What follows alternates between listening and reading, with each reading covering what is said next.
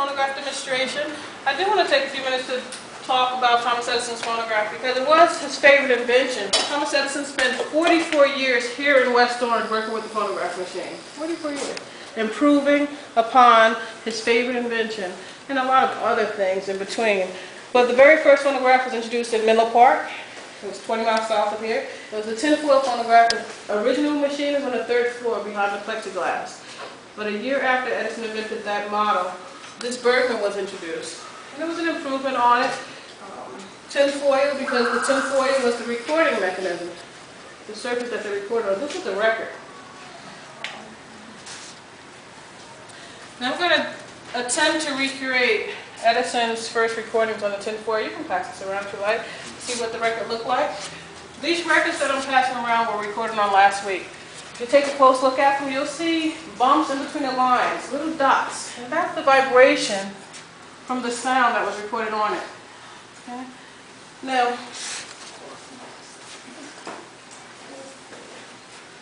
there's a record on here from last week. I'm going to take that off and add a new piece of tin.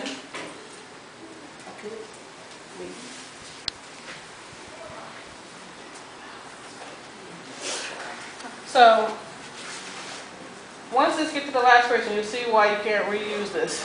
The records, you can never play it back once you take it off. But take a close look. The louder you shout into the tinfoil, the deeper the little dots are or the grooves are on the tinfoil. So you can see that on the one that I'm passing around. Edison didn't have this, but this is the oil that we use today.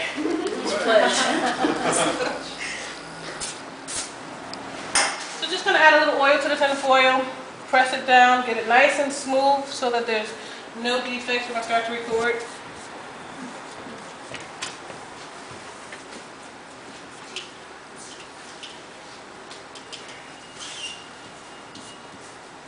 The machine wasn't marketable. It's very hard to operate. I'm no professional. But, so it didn't sell right away. It was only good for demonstrating how sound could be recorded.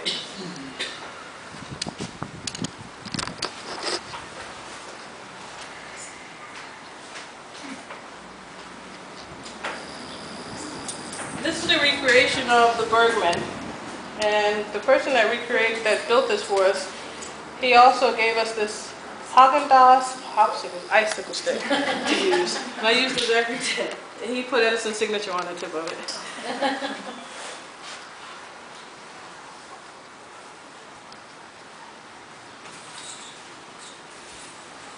Does anyone know what Edison's first words were recorded? Mary had a little lamb. Mary had a little lamb. Right. Did he sing it or talk it? He talk it. He talk it. We're going to hold it in place with this piece of rubber.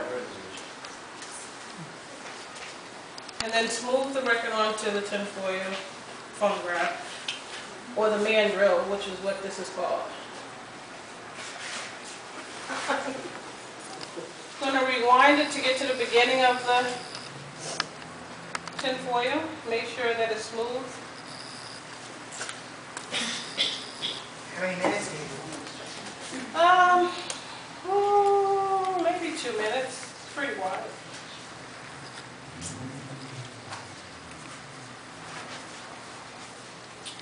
Taking a volunteer? Anyone want to volunteer to recite Mary Had a Little Lamb? All right, come on. Should I sing it or talk it?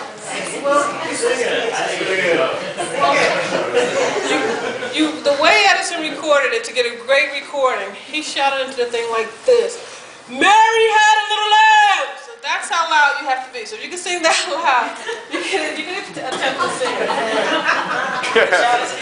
Yeah. You can try different things. You can try singing it at first and then shouting. I'll try to say it like Edison would say it. Okay. Well, what Edison do? Alright, so right now I'm just placing the needle onto the tinfoil. This is a diaphragm. On the other side of the diaphragm, there's a piece of film. It looks like a piece of thin plastic. A needle attached to the center. What's your name? Jonathan. As Jonathan shouts into the diaphragm, that piece of film is going to vibrate. And the needle is going to vibrate onto the tinfoil as well. All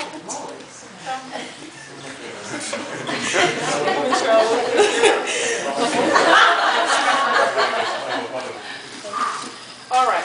So now since there's no on and off switch, I have to crank this while he's shouting. So ready, you go. Mary had a little lamb, little lamb, little lamb. Mary had a little lamb, her fleece was white as snow. Everywhere that Mary went, Mary went, Mary went.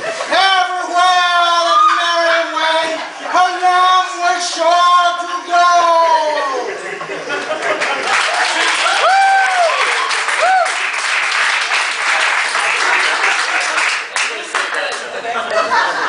All right.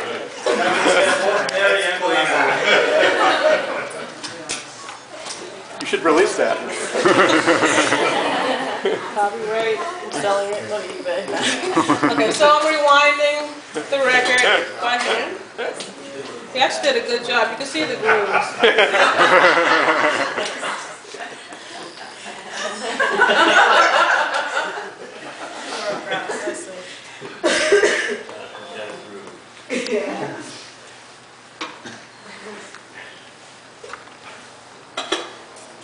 As the needle go back over those grooves, the vibration's going to go back through the diaphragm and out the horn. So now the trick is trying to get it cranked the same speed. So, here we go.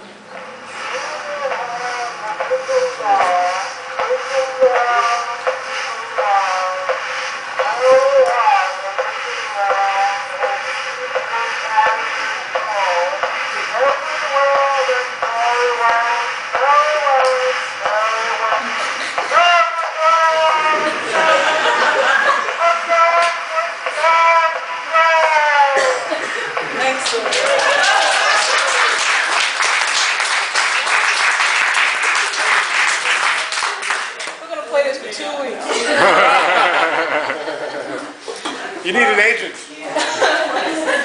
So that was it. That was the gist of how they introduced recorded sound to the world. They went around in trucks, took the tinfoil on the road, and they showed people that you can capture the voice, the human voice. So it was great just for that. How many would buy that just the way it is? Any gadget people? How many got iPhones in your pockets? Probably buy that. It was the hottest new thing, but not ready for the world. It was almost impossible for the label to operate. So Edison put it on the shelf for about 10 years. Started doing his work with electrical distribution, generators, light bulbs, and all those things. When he came back to West Orange, it was one of the first things that he came back to was improving upon that phonograph machine. And he changed the record, of course. The tinfoil wasn't durable enough, so the next record was made out of wax, a wax cylinder. And they looked a lot like this. So the cylinder records. Except for they were brown, some black. Recorded 2 minutes worth of sound. Recording studio was on the 3rd floor of Building 5, so that's when they were recording. Musicians came right here to West Orange to record for Edison's label. It's an all-day process. The records, Edison's signature, were on each record, and also the title and the name of the musician. Title of the song, the name of the musician. You would play this type of record on machines like the machine in the corner there. That's a 1910 Emerald, where it cost $50, the record 50 cents. Some of Edison's staff earned $18 a week, a lot of money for the machine. So these cylinder machines cost anywhere from $10 to the $50 model. The way the machines work, same as the tinfoil, is hand cranked. Some of the changes though, there's a spring inside. There's a clock motor and also a governor to govern the speed in which it unwound, so that is consistent. The sound is going to be consistent. Edison loved these cylinders.